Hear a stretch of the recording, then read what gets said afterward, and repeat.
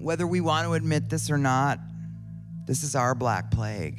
There's 25 million people that suffer from this illness. We have an epidemic.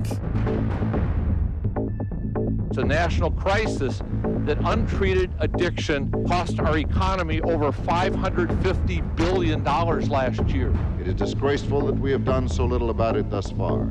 Once you're an addict, you're that thing that they have to hide. So many people think of addicts as homeless people living under bridges. The media is difficult for us to battle against because the negative news about addiction is dramatic. You know what we in the media do? We wink it.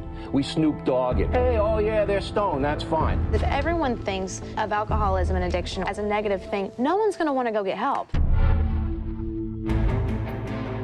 As a culture, we are still very rooted in just say no. Drugs are menacing our society. We were going to try to incarcerate our way out of the addiction problem. Our jails are full of addicts and alcoholics. They're all pulled up in one spot. When you're caught, you will do time.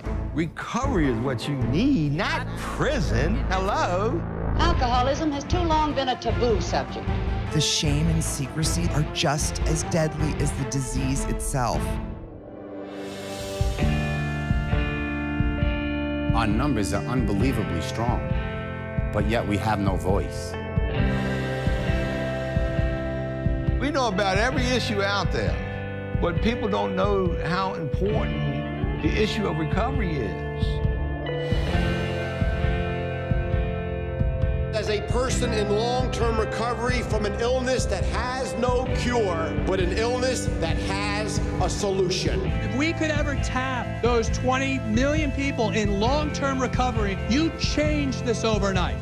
Now it's my turn to teach you that recovery works. History's on our side. History will show one day who and what we are. So I say we make history. Voices are out there. We have to find and open the hearts. And I think those hearts want to be open. I refuse to feel ashamed of who I am. I most certainly will not be embarrassed that I'm an addict. I'm going to tell whoever I damn well want to. There's a lot of us. Everyone knows somebody.